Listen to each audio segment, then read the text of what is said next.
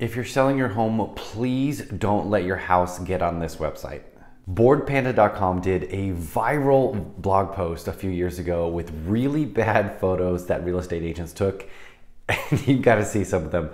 I appreciate how organized all these dolls are, but it is time to pack those in a box before you put your house on the market.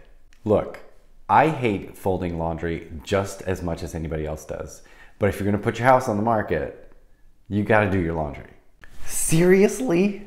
All joking aside, real estate photos are the first thing that a buyer is going to take a look at. At minimum, your real estate agent should have professional photos. If you work with me, you also get professional videography walkthroughs and drone photography.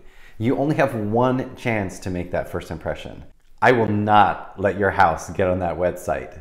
So don't sell your full-time house with a part-time agent.